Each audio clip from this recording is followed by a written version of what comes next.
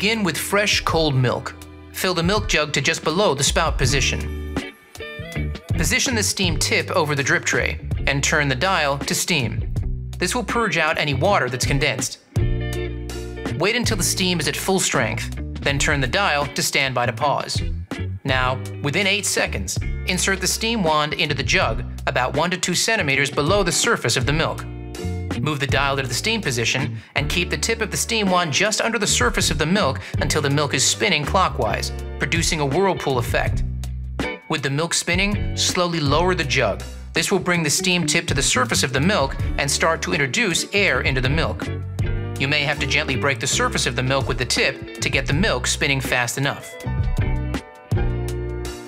Keep the tip at or slightly below the surface while continuing to maintain the whirlpool. Texture the milk until sufficient volume is obtained. The milk is at the correct temperature, 140 to 150 degrees Fahrenheit, when the jug is hot to touch. Once the desired temperature is reached, move the steam dial to the vertical position before taking the wand out of the milk. Set the jug to one side, wipe the wand and tip with a damp cloth. Position the steam tip above the drip tray and turn the steam dial to the steam position. This will clean and purge any remaining milk from the steam wand. Tap the jug on the bench to collapse any bubbles. Now, you are ready to create latte art. Remember, different brands and types of milk and milk alternatives will texture differently.